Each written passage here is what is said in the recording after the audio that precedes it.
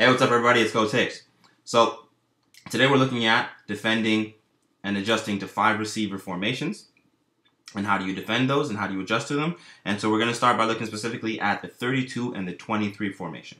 So the way I see it, there are 4 possible ways to adjust to those formations. You can bump, you can track, you can rotate, or you can do nothing. There's already a video for how to adjust by tracking. So you can go ahead and check that one after you watch this video. And now today we're going to talk about how do you adjust if you bump. So if we go over and we look at the screen here, what we're going to see is this is typically how a defense is going to set up before having adjusted to the 5th receiver. And so you got your 3 linebackers inside your box and you have your DBs spread out. So now when you bump, what it means is that you are going to just shift your linebackers depending on where the 5th receiver is located. So in this case, because the receiver is located to the field side, or also what we sometimes would consider the strong side, depending on how we use our terminology, what we're going to do is I'm going to bump my linebackers. So my Sam linebacker is going to bump out of the box, and my Mike and Will are going to have in-box responsibilities. My Sam is going to come out. And again, how far out I take him is going to depend on defensive philosophy. I can either put him 50-50, so he's going to split the distance. I can put him directly over the 3rd receiver.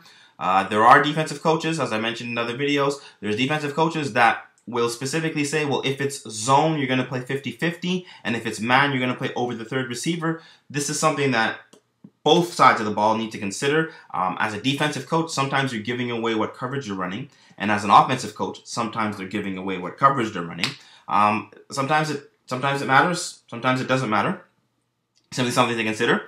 And so this is the way you would adjust to it to the field side if your 5th receiver is playing to the field, whereas if your 5th receiver played to the boundary, if you were bumping, what you would do is you would simply move your will out, okay, and your linebackers would shift this way. So now your will is out and playing in coverage, whereas your Sam linebacker is playing inside the box, and his gap has simply now moved inside as to where it was. So something to consider, however, when you are playing the bump is that if you are playing a method of adjusting using the bump, you have to ensure that both of these linebackers are comfortable in coverage. Because if one is better than the other, you might want to look at another option, such as the tracking video that I have, where in that case, you're going to take your best coverage guy and you're going to put him out there. Now, it can also depend on your coverage, because if your coverage is a very simple coverage, these guys are always doing the same responsibility regardless of where they are,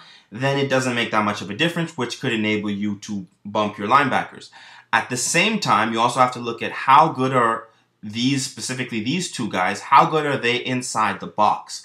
If one of them is your stud run stopper and the other guy's so-so, you might want to keep your run stopper inside the box and put your so-so guy outside in coverage if necessary.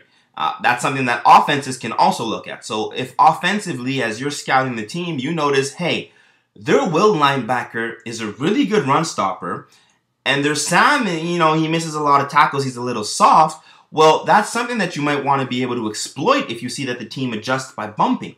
So when you see that the team adjusts by bumping, in that case, you can say, hey, I want to run the ball, but I don't want to run the ball into their will.